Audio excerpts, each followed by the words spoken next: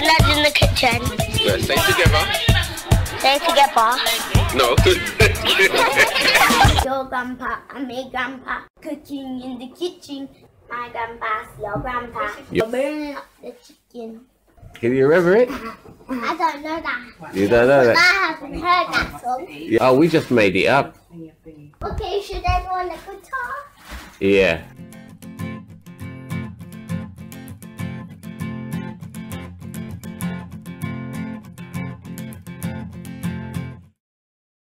Okay, hello again. Once again, it's back to Granddad's Kitchen. Today we're going to be cooking you some curry chicken. On here we have the ingredients what we're going to use. We've got some all-purpose seasoning in there. This sort of measurement, we're going to double that, yeah? And again, we're going to double that. It all depends on the amount you're cooking. Yeah, here we have our Scotch bonnet pepper. This one was in the freezer, as you can see, it's defrosting. It's better to take it from the freezer when you're going to use it. Don't leave it hanging around till you're going to use it. Leave it in the freezer till you're ready for it, otherwise it starts to go soggy. Yeah, here's our garlic we're going to use. We have thyme, we have a nudge of ginger. All of this onion we're going to use, I said, depending on what you're gonna, the amount you're cooking. Yeah, we've got a red pepper and we've got some scallions, so we're going to cut all these up and get these all ready to go.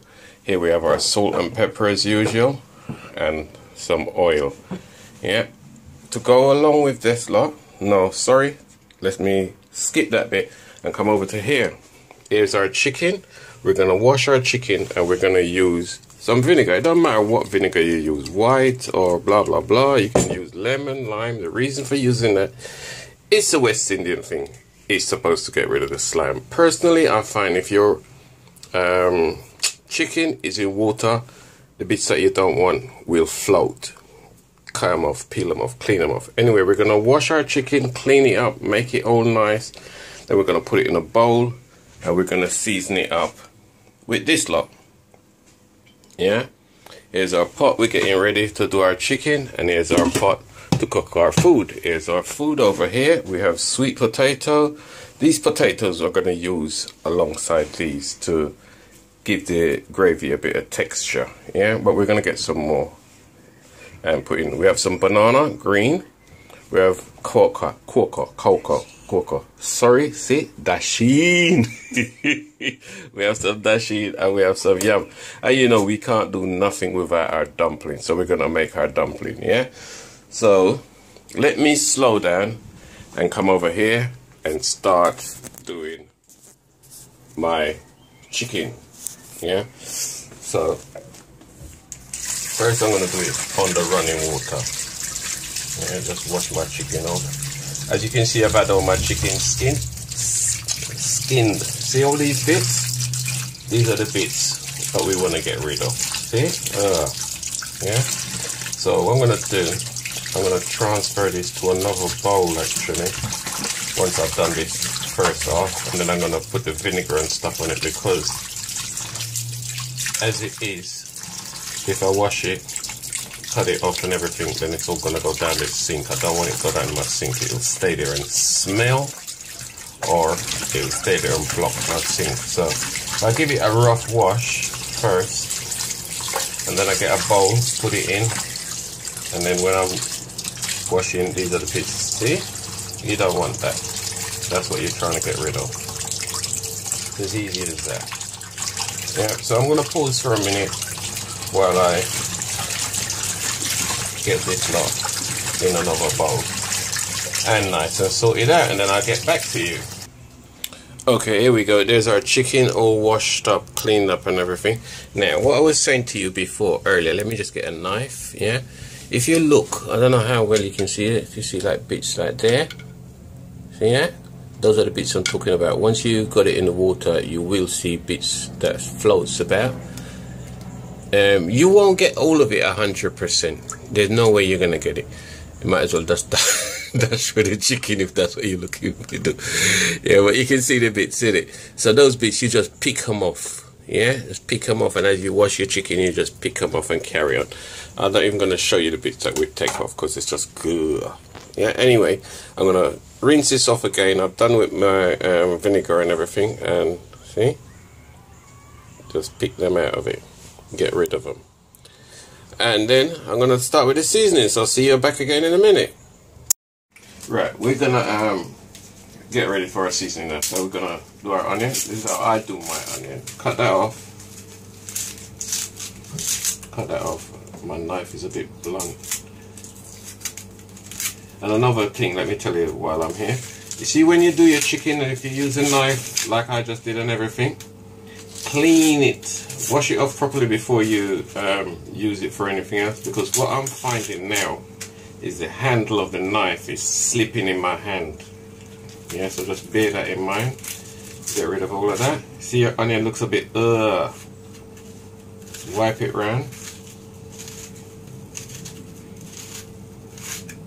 Get rid of all of that.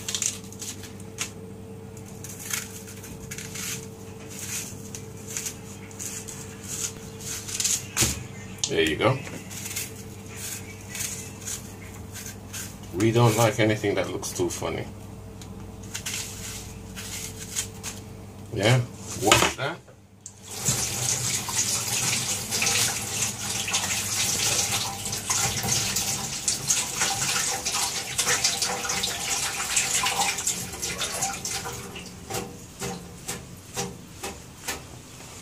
Just rest it over there. Next, garlic.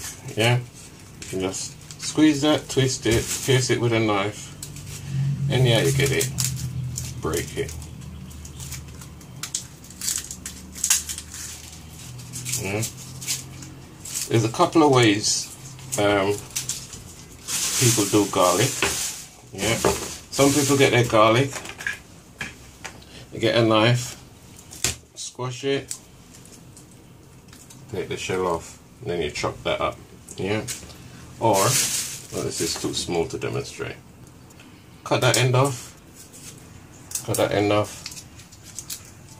Peel your garlic. Yeah. So we're gonna move on from here now to our seasoning. Alright, so if we come over here, okay, we're gonna do our seasoning. There's our chicken. So get our knife again, and we just cut up our garlic. Well, you could cut it up directly into the bowl, or you could cut it up on your chopping board. Get all your seasoning ready, and then put it in. Yeah, but we're just gonna carry on like this, and give you a shout back in a minute. Yeah, so we're gonna cut up our onions, our garlic, peel our ginger. Let me just demonstrate to you with the ginger as well before I go away and let you go away. Right, if you come over here again, ginger, just scrape it off. No big peeling or no fancy peeling needed, just scrape it off. Now your ginger, because you don't want, you got two options here. You cut your ginger up big so that you can get it back out the pot, because you don't want to be eating the lumps of ginger, or you grate it fine so it just mashes out with everything else.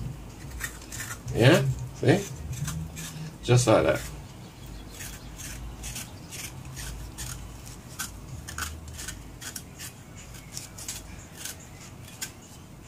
Listen, you see Grandad Kitchen tricks. Listen, no matter subscribe if we have any sense. You know, no sense that we're not going to the bush. Anyway, we're gonna move on, yeah? So we come back up over here. And what we're gonna do, listen, I'm gonna cut the ends off of these. Yeah, I'm just giving you a demonstration. Of all of those, I'm gonna chop up my onion. The time can just go in all as it is. Do my pepper and everything. It don't make sense you stand up there watching me do this. So I'm gonna do that and then I get back to you, yeah? So see you in a minute.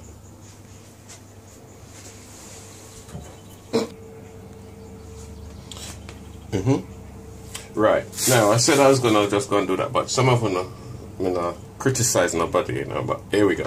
Cut off the bottom. Some people don't know how to peel scallion. Let's just be real about it, yeah?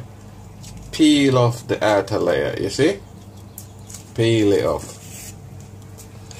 Basically what you're looking for is your scallion to be clean, yeah? Outer layer gone. Anything you don't like the look of, peel it off. Yeah, if it looks too dry up like down there, cut it off and get rid of it. I don't like it personally. Some people will cook with it, and See? So you find you're trying to do it like this and it's been a pain in the neck. Use your hand. See? Use your hand. A big piece of skeleton. Can't dash with a Rastafari. Yes. Save that. I don't like waste. Yeah? So, it's that simple. Okay, I'm going to crack on that I've shown you. And if anything else, I'll come back and show you. Yeah? Some come. Right, for this part now, as you can see, I've doubled up on the amount of seasoning I use because of the quantity of chicken. So what I'm going to do now is massage this to keep it clean. I'm not going to make no anywhere dose, right? We're just going to stop to this stuff. Yeah, just like that. But you see, you could have had a bigger bowl still, make it easier. But now we're trying not to get it all over the place. Yeah, so we're putting all our seasoning, like you see. Our ginger, we've got some ginger here. Yeah, we've left some of the scallion and some of the onion. We're going to add these later, yeah, but at the moment the majority is in here. Yeah, so I'm just going to massage this all in, and then we should be ready for frying. Actually, what we're going to do, it would have been better to leave it to marinate for a while so the seasoning soak in. And see, gloves, get gloves. Yeah, I'm trying to remember to tell you everything as I go along. But I know some other thing that I'll say, I chat so much, man, in game, cook the food in just a chat. But that's true foolishness, just chat foolishness. I know nothing. I'll watch it, you hear? Anyway, as I was saying, here we go. Marinating it in, massaging it in, I should say. And we're going to leave this now for 5-10 minutes, however long it takes for our oil to hot. I'm talking about oil. We're not using no oil. We're going to put it straight in the pot and start doing what it does. It does. Yeah, so we'll be back in a minute. I'm just going to do this for another couple of minutes. Right, here's our food. We've peeled and left in water because we didn't want it to go black. So what we're going to do is pour the water off of that. So bring it over to our pot. There's our pot. We had a little bit of salt to it. Remember, taste. Okay, now when you put it in your food, yeah, there's certain food that cook quicker than others, yeah. So we're gonna put in the sweet potatoes. We're gonna put in about halfway through the bananas and stuff cooking. We're gonna make our flour, put our dumpling in and everything before we put our potato in and our sweet potato. So we leave those for last and we put these in first. And give these about 5-10 minutes before we add the others, in order for them to all cook at the same time, finish cooking at the same time. Yeah, so now we have our potato and our sweet potato left, so we're just gonna park those off one side while those do what they're doing, and then we'll add the rest of them later. Yeah, but we're gonna peel some more potato anyway. Yeah, so while that's doing what it's doing, put our cover back on. Don't follow me, sometimes these things hot. Yeah, okay, so see you in a minute. Okay, we're gonna make our dumpling now. Here we have some cornmeal and some flour. Yeah, what I've done, like last time, I've put the salt in the water, so I know, rather than sprinkling it in the flour. So I'm gonna do that. Make my little hole there, and then pour my water and start kneading my flour. Okay, see you in a minute. Right, there you can see our chicken is doing its thing. You see all the liquid in it? We added no water, no oil. That's all its own juice. Oh, well, foul dog. If you taste this something, if you ever... Sure, listen, let me move on, yeah? See, our dumpling and potato doing its thing in there. Sorry about dumpling and banana and blah, blah, blah. It's cooking, yeah? We just remove and get back to the chicken. Alright, we're gonna put our Scotch bonnet pepper in there. See, once we put our Scotch bonnet pepper in, we can't go mad on the stirring because we don't want it to burst in there. If it bursts in there, everything's spoiled. Yeah, so we're gonna pour our Scotch bonnet in it and add the rest of our seasoning in it. Yeah? Okay, we're gonna get on with that now. See you in a minute. This one is weak. I don't know. I do it in all of my videos, you know. Here we go. Oh my days, I don't have to tell you how nice this thing smells. There? we have our scotch. Don't burst your scotch bonnet pepper in here. Yeah, just put it down there, stir around it if you feel you have to stir. Don't stir it, don't burst it. Yeah, anyway, lost for words. I'm lost for words. It just smells so nice. Soon come again. Next time you see it, it'll be all done. Fish took about 20-25 minutes to cook it all once you get it on there. So we're just gonna coat that down now, leave it there for about another 10 minutes or so. It'll be finished. Our food, we need to bring that back up to the boil. I left it off too long, but it's coming along. That'll be ready in about the same time. And dinner, 25 minutes from now, we're eating. Yeah, talk to you soon.